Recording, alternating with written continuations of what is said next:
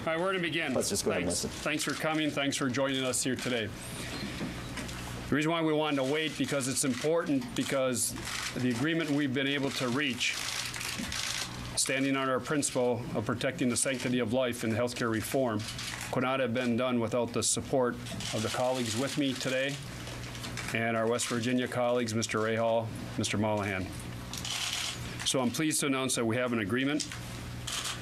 And it's with the help of the President, the Speaker, we were able to come with an agreement to protect the sanctity of life in the healthcare reform.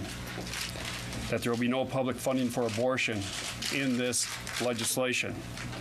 We've all stood on principle.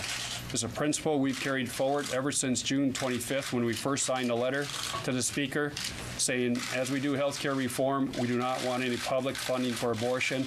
We expect the current Hyde language to apply throughout this healthcare bill.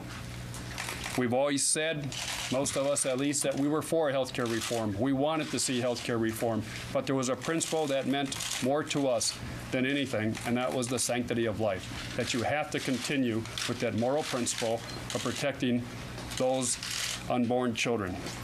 So I've always supported healthcare reform. We demanded the current law be there, that the sacred promise be kept, and I'm pleased to say we have. Today, the President has announced he will be signing an executive order. That executive order will be signed after the health care legislation, as it refers back to the health care legislation, to reinforce that principle, that belief that we all stood on: no public funding for abortion. There's been some question raised by different groups that in this health care reform package, that somehow, some way, the abortions could be performed at the community health centers. The President's executive order makes it very clear that will not happen. There's some question that underneath in this bill that somehow you could pay for abortions with the new funds being appropriated for the community health centers. That is not possible with this executive order. There was concerns in this legislation that the conscience clause, that those who might have religious or moral objections, or a facility run by, say, the Catholic Health Association, would somehow be co-opted or their values be lessened underneath this health care legislation. The President makes it very clear the conscience clause will always be available and it will be in force of law.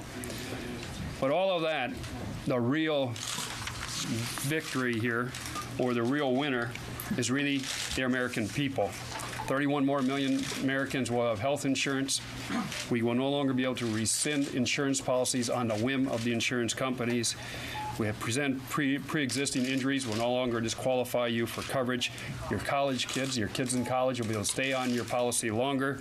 There will be no lifetime caps. There will be no need for Americans to go into bankruptcy because of health care.